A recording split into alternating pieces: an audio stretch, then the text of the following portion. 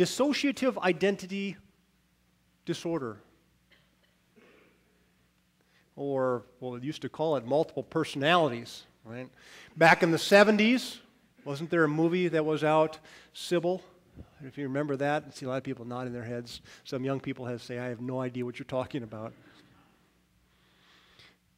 But it was a woman who was gripped with multiple personalities, that different parts of herself that came into play when she was afraid or when something happened, as a way of defending herself, her psyche, her inner being, from things that she did not want to face or was unable to face. And part of us have these things, but not to such a degree. For instance, if you come upon a situation that's an emergency, and all of a sudden you take action and you take care of the situation, or you're part of it, and then later on you say, how did I do that? How did that happen? I'm not normally like that, but something took over. Or something else happens in your life, and another part of you kicks in that you didn't know you had. For those introverts who stand up in front of a crowd and talk, how does that work? That's not my normal personality. That's not my normal state of being, but these different things happen and occur. Jesus encountered such a man who he possessed many number of things going on in his mind. At that time they called them demons. And they could very well have been demons. I don't know. But he had a way of sifting through like the animals. You know, it's not a hippo, it's not an orangutan, it's not a gorilla. Let's get to the core, let's get to the heart of the person and give them some peace of mind.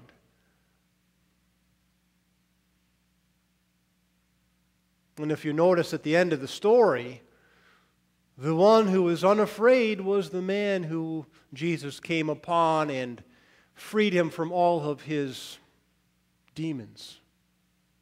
And the rest who knew not Jesus were afraid. But this man was at peace because it finally had revealed to himself his true identity, his true self. This is who he really is. Now, I can't help think about these poor swineherds. You know, if anybody raises animals, you know, let's say you've got a herd of cattle or a herd of swine, and you're out there, and all of a sudden, there you go, there goes your life your life right there, just off the mountains. Interesting. Of course, we know that pigs are not stupid, right? One of the smartest animals on the farm. I know from experience, I had a pet about 800 pounds. Her name was Harriet. I had her for about 4 years, and she was my pet. And she would get out of her pen. And I'd go out to the back, and we had a back porch without a door. It's kind of exposed to the outside. And in the morning, I went to go feed and water Harriet. And so I'd open the back door, and there she was, right in front of the door. She got out of her pen. No matter how hard I tried to keep her in that pen, she would seem to get out. And so I can't see pigs just loading off a cliff by themselves. It just doesn't seem possible to me. They're smarter than that. Something really basic or deeper must be going on here. And certainly there was. Jesus was trying to get to the heart of the matter, like he always does when he heals people. Sometimes it's not, you're healed. Sometimes it's your faith has made you well. Stand up. Gets to the heart of the matter. It's something deeper than we sometimes allow ourselves to see or feel. Sometimes other people can see it and we can't. Sometimes we're blinded by our I don't know what.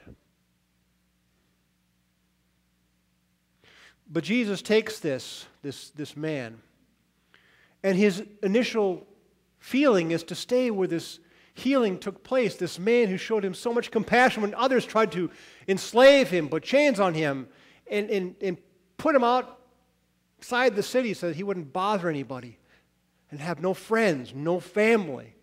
So this man naturally gravitated toward this Jesus who healed him, who got to his heart and helped him out and befriended him. It's natural for us to go where we're feeling comfortable and warm and loved. But Jesus says, no, I know you want to stay here, but you need to go out into the city and proclaim what has been done for you. That's kind of like we do here on Sunday mornings. We come to a place of hopefully healing and feel the Spirit of the Word and think about it and be in the presence of God in a more intimate way with our friends and our families. Not to be here all week, every day of the week. We don't live here. But we come here for regeneration. We come here to praise. We come here to worship. And then we go out into the world strengthened with the Holy Spirit, with the knowledge that we're not alone. When Jesus sent the 70 out, He didn't send them alone. He sent them in pairs that they might strengthen and encourage each other. And that's what we do. We're not alone in this. Weeks ago, we talked about the advocate that Jesus said, I'll never leave you. I'll leave you an advocate that will always be with you, no matter what.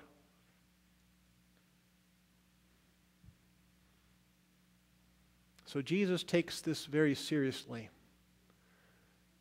Getting to the heart of the matter, building up, getting ready, and sending out. And can you imagine this man's witness to the world? That he's going back as a changed person who was at peace, who knew the healing power of Christ's presence in his life. We know from experience that if we've endured something, it gives us that much more clout to share with others what we've been through, because if we're going through the same thing they're going through, they understand. We understand what's been going on. That's the beauty of being healed. That's the beauty also of being wounded. All of us are, both and. We come here for healing in our woundedness. Sometimes we're afraid because I'm not really feeling good today, so I'm not going to church or whatever. And you don't take advantage of that sense of community. We pray for the Klugs. We pray for the Bartels. We pray for those whose family members or friends are sick or in pain or with Alzheimer's or whatever the case may be. Because we know that this is where Christ assembles with us and sends us into the world. And no matter what we do, my position as a pastor is no more greater than anybody else's here sitting in this congregation. Jesus uses us as He does. And He continues to help us. And maybe I need to turn my mic up a little louder so that I can hear myself talk.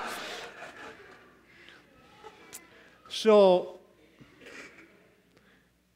on this journey of our faith, we can imagine ourselves sometimes as this Gerasene demonic. All these things going through our mind at once. Where do we start? Where do we end? Who are we really? We look in the mirror. Who am I? And there it stands back on our face, that question mark. Yes, who are we? And if there's doubts, we come back to the congregation. We come back to what the Holy Spirit is with us and says, you are a child of God. You are baptized, clothed with Christ forever. You're clothed with all the rest of those who have gone before us in their baptisms, united. And Paul speaks about the unity in that. When we think that we're Norwegian or we're German or we're American or we're whatever, we boil away all those identities and we know that we're one in Christ because we took on that gown that's been in the family for generations, standing in the front of the church, being baptized with water and oil and words and love from the people of the community, embracing Kara and all of us as God's own child. We live in that faith that God will never abandon us, will heal us and continue to heal us and give us hope. That nothing is too great. This demonic, I'm sure, this man with demons, I'm sure lost faith, lost hope. And now he's a changed person. And that's what God does for us. He gives us new life as changed people. Amen.